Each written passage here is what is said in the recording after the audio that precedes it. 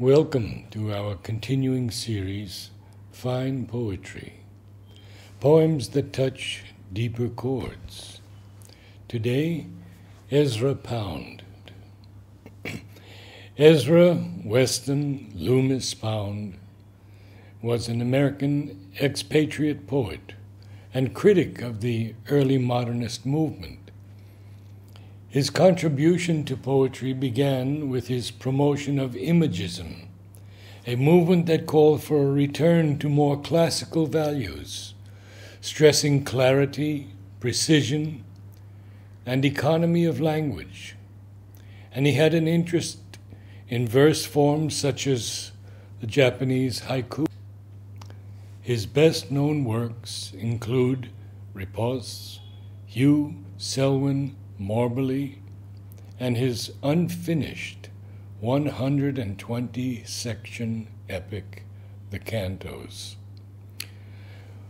Working in London and Paris in the early 20th century, as foreign editor of several American literary magazines, Pound helped to discover and shape the work of contemporaries such as T.S. Eliot, James Joyce, Robert Frost, and Ernest Hemingway.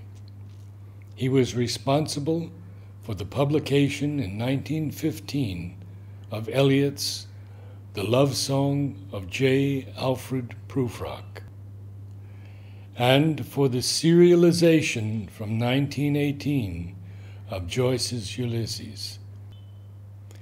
Hemingway wrote of him in 1925, "He defends his friends when they are attacked. He gets them into magazines and out of jail. He writes articles about them. He introduces them to wealthy women. He gets publishers to take their books. He sits up all night with them when they claim to be dying. He advances them hospital expenses and dissuades them from suicide." Sri Aurobindo, in his letters on Savitri, mentions Ezra Pound once. Quote, "Flask is a French word meaning slack, loose, flaccid, etc. I have more than once tried to thrust in a French word like this. For instance, a harlot empress in a bouge, somewhat after the manner of Eliot and Ezra Pound." And now his first poem. "And thus in Nineveh, I am a poet, and upon my tomb shall maidens scatter rose leaves, and men myrtles, ere the night slays day with her dark sword. Lo, this thing is not mine, nor thine to hinder, for the custom is full old, and here in Nineveh have I beheld many a singer pass, and take his place in those dim halls where no man troubleth his sleep or song. And many a one hath sung his songs more craftily, more subtle-souled than I. And many a one now doth surpass my wave-worn beauty with his wind of flowers. Yet am I poet, and upon my tomb shall all men scatter rose leaves, ere the night slay light with her blue sword. It is not Rana that my song rings highest, or more sweet in tone than any, but that I am here a poet, that doth drink of life as lesser men drink wine. And the days are not full enough, and the days are not full enough, and the nights are not full enough, and life slips by like a field mouse, not shaking the grass. Ballad for Gloom. For God, our God, is a gallant foe that playeth behind the veil. I have loved my God as a child at heart, that seeketh deep bosoms for rest. I have loved my God as a maid to man, but lo, this thing is best, to love your God as a gallant foe that plays behind the veil, to meet your God as the night winds meet beyond Arcturus pale. I have played with God for a woman, I have staked with my God for truth, I have lost to my God as a man clear-eyed, his dice be not of ruth. For I am made as a naked blade, but hear ye this thing in sooth, who loseth to God as man to man shall win at the turn of the game. I have drawn my blade where the lightnings meet, but the ending is the same. Who loseth to God as the sword blades lose, shall win at the end of the game. For God, our God, is a gallant foe that playeth behind the veil, whom God deigns not to overthrow, hath need of triple mail. Bala Teta. The light became her grace, and dwelt among blind eyes, and shadows that are formed as men. Lo, how the light doth melt us into song! The broken sunlight for a helm she beareth, who hath my heart in jurisdiction. In wild wood never fawn nor fallow fareth, so silent light. No gossamer is spun so delicate as she is, when the sun drives the clear emeralds from the bended grasses, lest they should parch too swiftly where she passes. Come to my cantillations, come to my cantillations, let us dump our hatreds into one bunch and be done with them.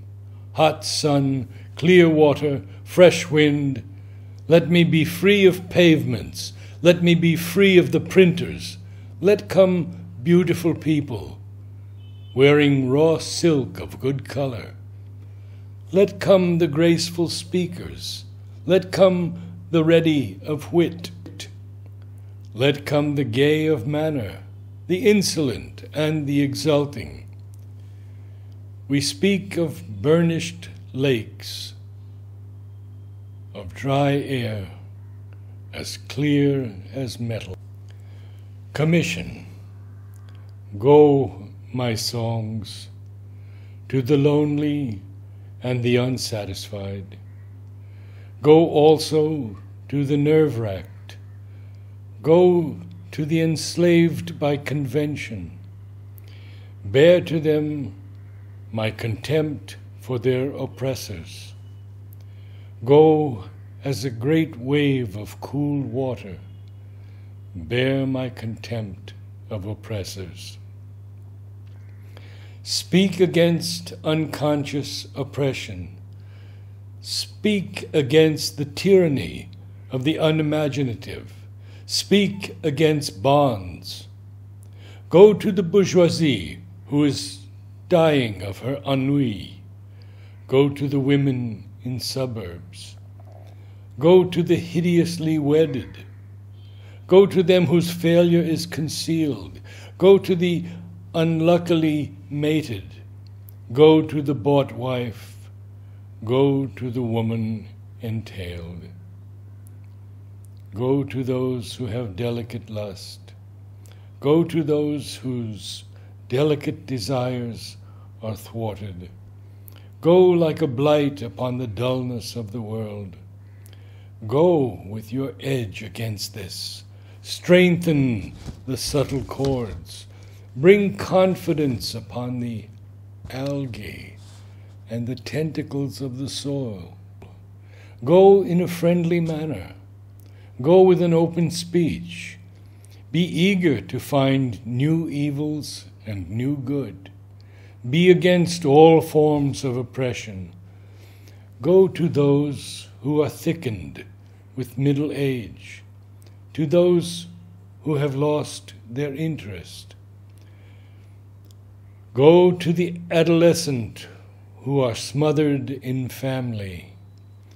Oh, how hideous it is to see 3 generations of one house gathered together. It is like an old tree with shoots and with some branches rotted and falling. Go out and defy opinion. Go against this vegetable bondage of the blood. Be against all sorts of mormain. De Egypto. I, even I, am he who knoweth the roads through the sky, and the wind thereof is my body. I have beheld the Lady of Life, I, even I, who fly with the swallows. Green and gray is her raiment, trailing along the wind. I, even I, am he who knoweth the roads through the sky, and the wind thereof is my body. Manus animam pinxit. My pen is in my hand, to write the acceptable word, my mouth to chant the pure singing. Who hath the mouth to receive it, the song of the lotus of Kumi? I, even I, am he who knoweth the roads through the sky, and the wind thereof is my body. I am the flame that riseth in the sun, I, even I, who fly with the swallows. The moon is upon my forehead, the winds are under my lips. The moon is a great pearl in the waters of sapphire, cool to my fingers, the flowing waters. I, even I, am he who knoweth the roads through the sky, and the wind thereof is my body. And the last poem, Dum Capitolium Scandit. How many will come after me, singing as well as I sing, none better, telling the heart of their truth, as I have taught them to tell it. Fruit of my seed, O my unnameable children, know then that I loved you from aforetime, clear speakers, naked in the sun, untrammeled.